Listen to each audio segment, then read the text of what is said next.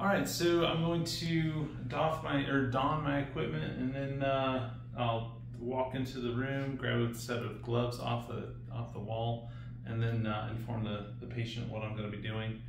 And after having verified that that the patient or the doctor's orders and finding out that this person is who I think they are, then I'll be able to start going ahead from there. So the first thing I'm going to do is I'm going to put on my gown.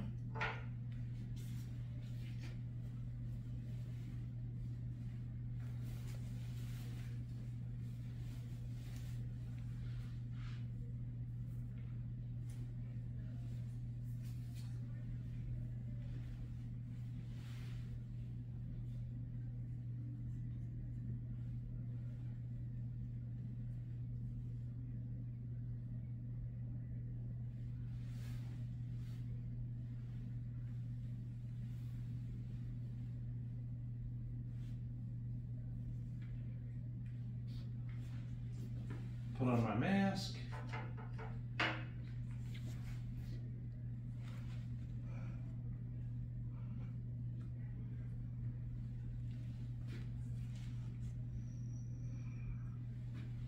Put on my goggles. Knock on the door.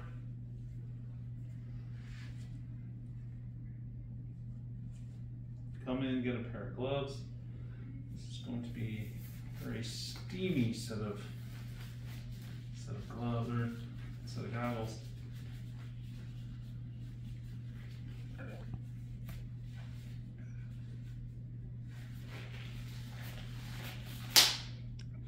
Nice.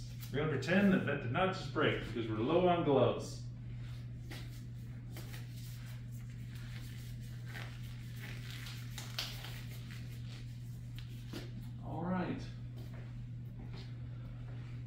Hi, I'm nursing student Jason. Today we're going to be redressing your wound, cleaning it, and we're going to take some cultures of it to make sure that find out what the bacteria is looking like. If you have any questions, let me know, or can I ask what your pain level is at? All right. Well, good.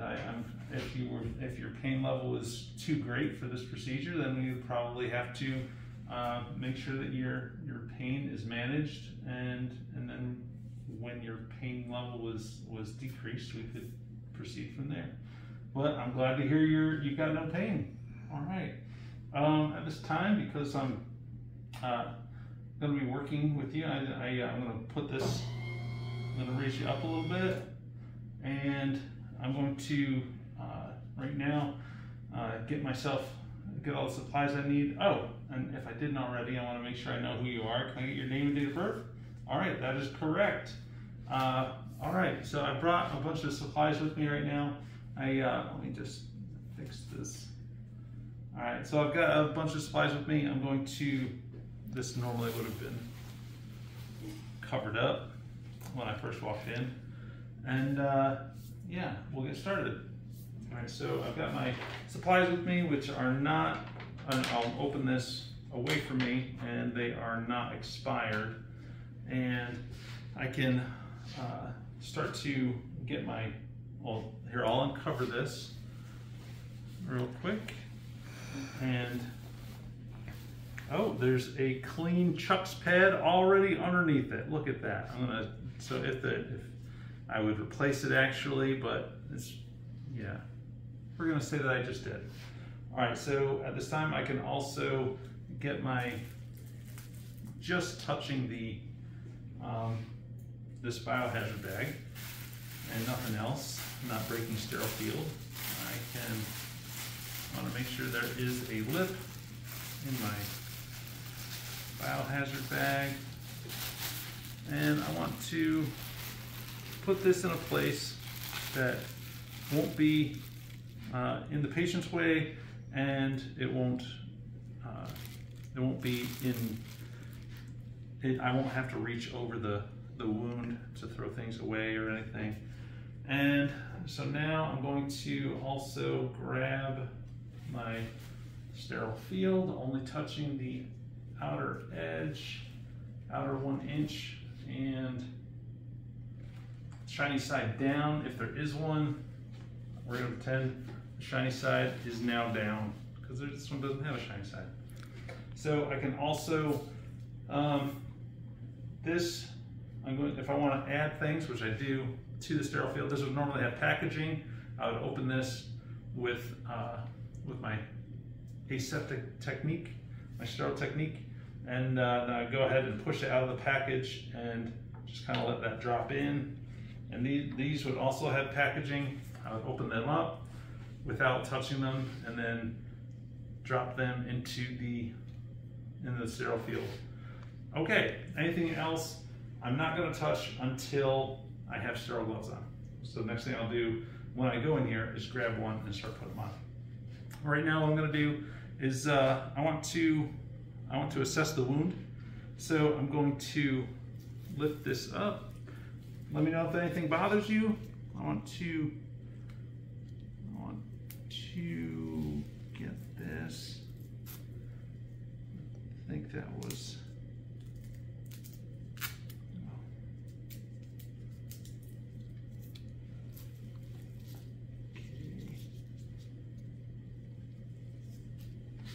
Have to find the end of it. There it is. Okay. I will. So the last person that did this there's their initials, that's the time and date that they had done it, and so now I can know whether or not it's been done on a timely basis. I'm going to go ahead and gently take this off.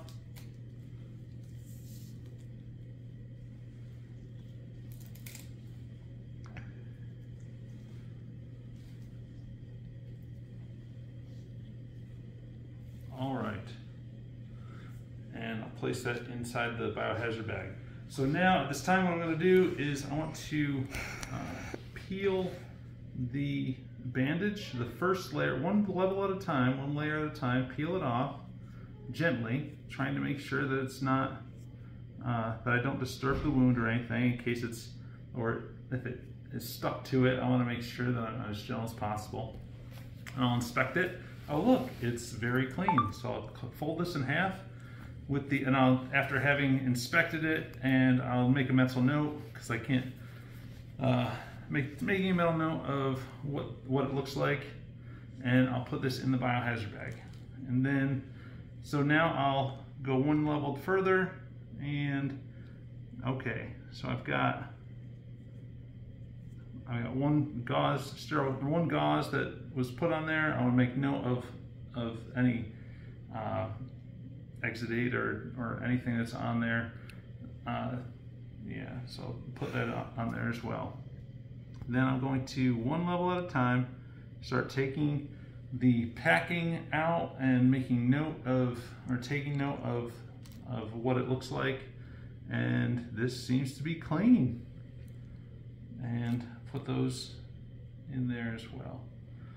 All right, so right now I've exposed the wound, and I'm going to palpate it, and I'm going to see if there seems to be, if I should suspect tunneling. So I'm gonna, and this, there may very well be tunneling or else it feels like a rubber leg. One of the two, I don't know. But it's pretty soft right in there. So, but yeah, did that hurt at all? No? All right, good to go. All right, and so now what I'm gonna do is I'd also like to, before I can reach onto my sterile area, I need to have sterile gloves on. So I'm gonna take these gloves off, and I'll put these into the biohazard bag, and we get some hand sanitizer, sanitize my hands, grab just one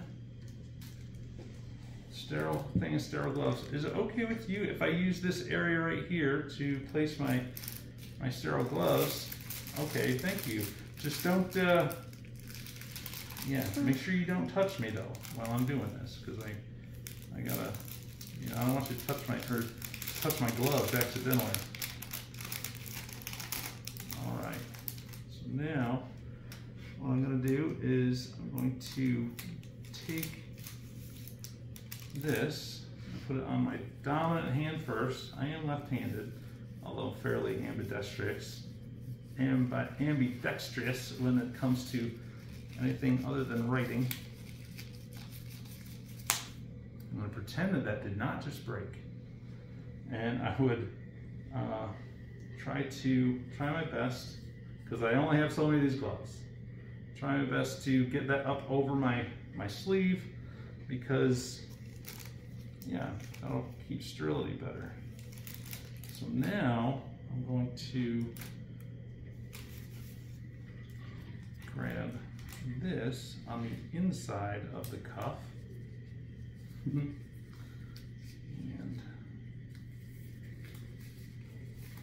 let's see how well that works. All right, and I will try to get that up over my sleeve as well. Okay, so now I've got sterile hands, and now I can start getting things onto my sterile field, which I will need all of this in a little bit.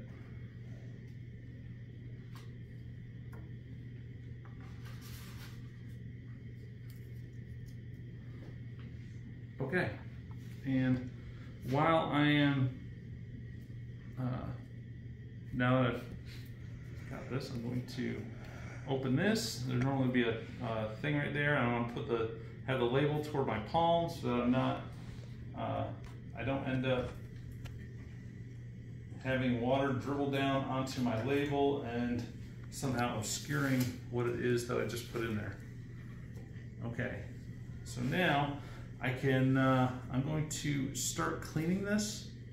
And so I'm going to take one at a time. Get some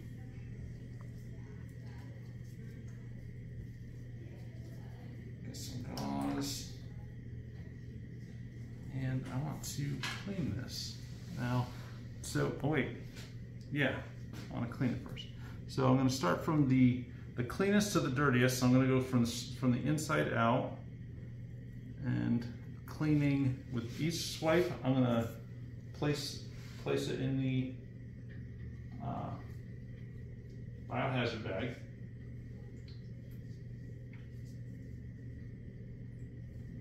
Making sure I squeeze that out. All right, I'm going to get each quadrant and then put it in the biohazard bag.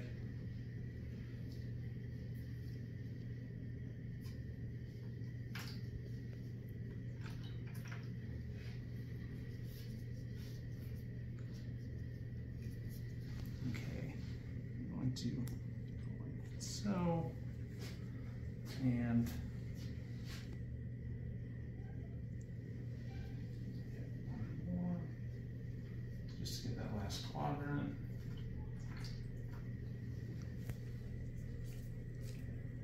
All right, and there we go. All right, so now that I've gotten all that stuff out of there, I also want to I'm going to want to get my swab, or swab it for what you call it, for culture. Got to do a culture swab. So now I although I feel like I want to change these, but I'm told I am still sterile.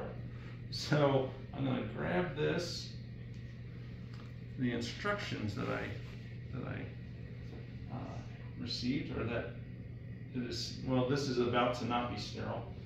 So I'm going to place that right there, and I'm going to, now I'm going to try and get some aerobic and anaerobic bacteria. So I'm going to go with the anaerobic bacteria, which is in deepest part of the wound and some aerobic bacteria, which is on the outer edges of the wound.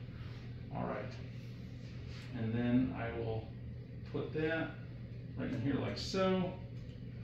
And being that I only touched that, then I think I'm still sterile. Anyway, I would at the end actually annotate who this person is, like the patient information, everything that's on here. But I don't want to touch a pen because I've got sterile gloves on right now. So I'm just going to put this right here into the side. And so now I also want to, I'm going to grab this and I want to measure. So I'm going to say that this is 9.5 centimeters long and 6 centimeters wide. And so I can go ahead and I'm going to put this right here, because when I use my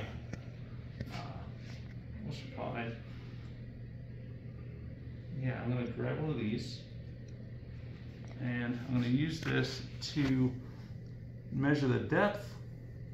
And well, first I want to check for any tunneling. I don't see any tunneling, and then I want to measure how deep that is, and then I can.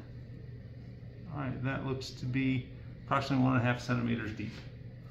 All right, and so now I want to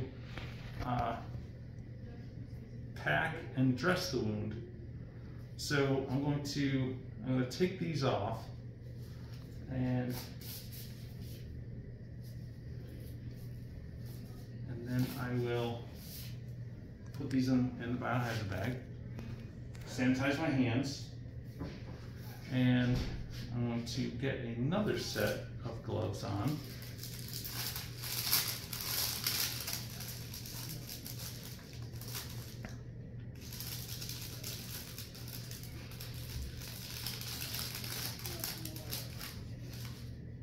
And all right, so I'm going to grab this.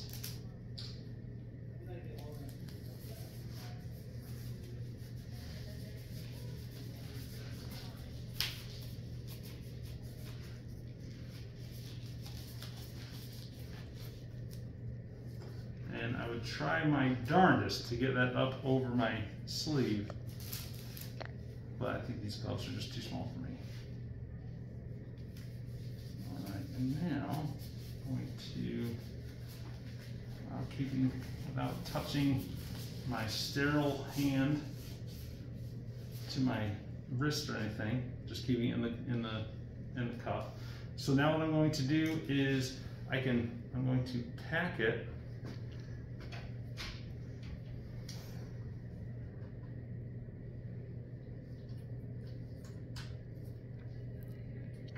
Squeeze this out because I don't want it to drip. I just want it to be moist.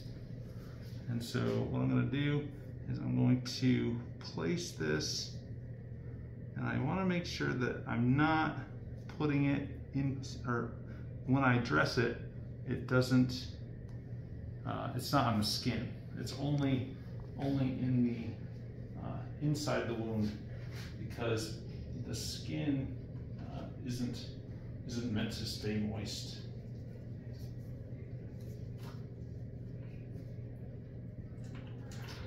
That would cause skin breakdown. So now I'll put this one like so.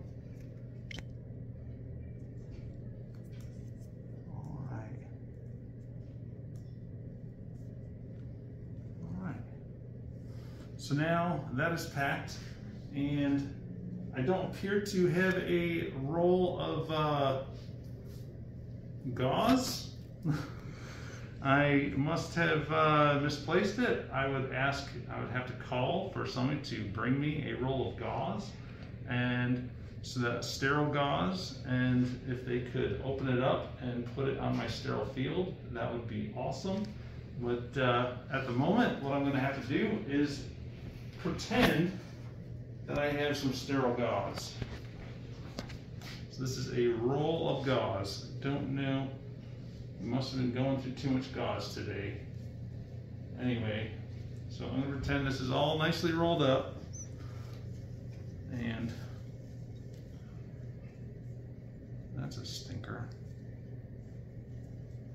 Oh. And I don't have a abdominal bandage. All right. I don't know where my abdominal bandage is. I would have to call for an abdominal bandage. When they come here, I would ask for the abdominal bandage to be put on my sterile field as well. I'm going to pretend that this over here is, well, what I'm doing is not actually happening. What I'm doing is letting somebody place, oh, can I use that rolled up gauze? Yeah. Somebody nicely rolled that up for you. I think I know who that was.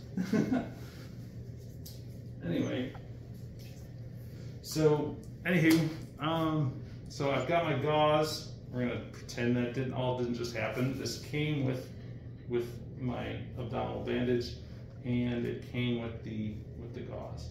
All right, so now I can put my abdominal, or I want to put 2 dry pieces of gauze down to cover it.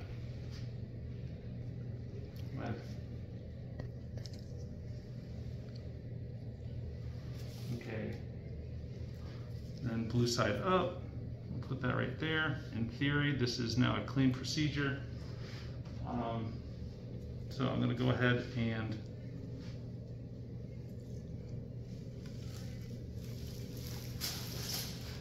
put this on the patient.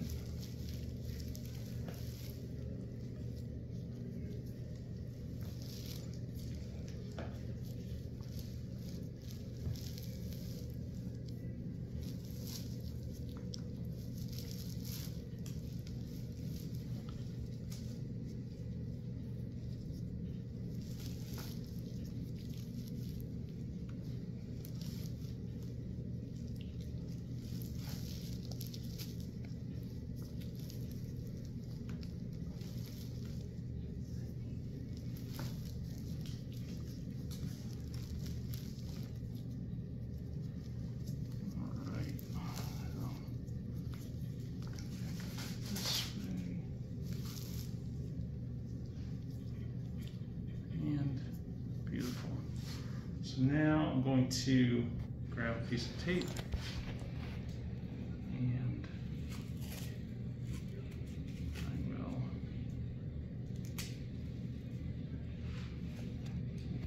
still, you know, it's not a sterile thing anymore. So I'm going to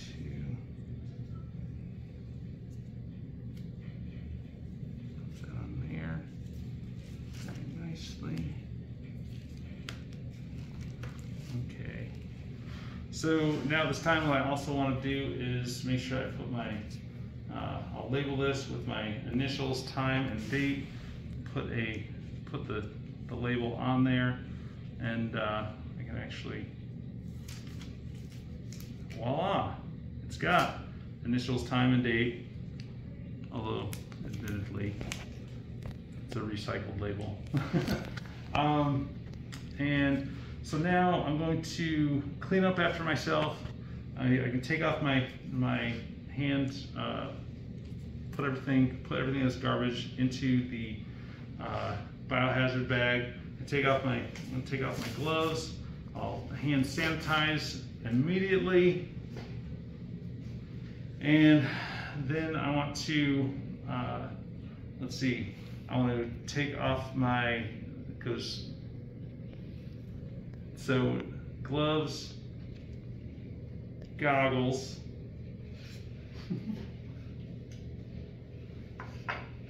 gown, and then mask.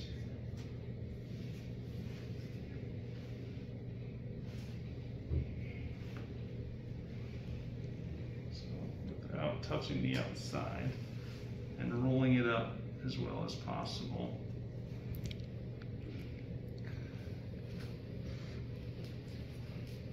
All right, you put that in the biohazard bag, and then I'll hand sanitize again. Take this off, and then oh, and I would have made sure if I'm in a contaminated room or something, I would have done all that outside and made sure that the patient had their call leg, they're in a down position, and they were comfortable, and I would have reassessed what their pain is, and tell them to have a good day and let me know if they need anything.